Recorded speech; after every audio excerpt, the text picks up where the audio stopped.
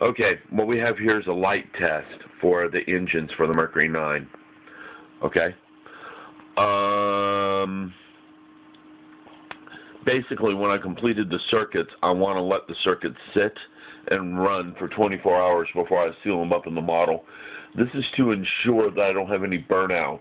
Because if I got a resistor rating wrong, the LED will burn out, and this will catch it.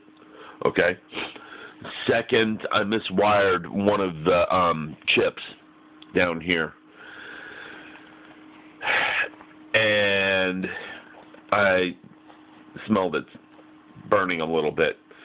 So I want to let this run for a while before I put it in there just to make sure. We're on hour 15 out of 24. So it doesn't have that much longer to run.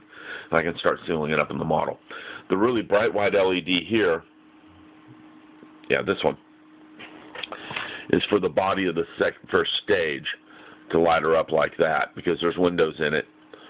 And I want those windows to be lit. Okay? And that's a really ultra bright white LED. It makes it kind of look like an X-ray.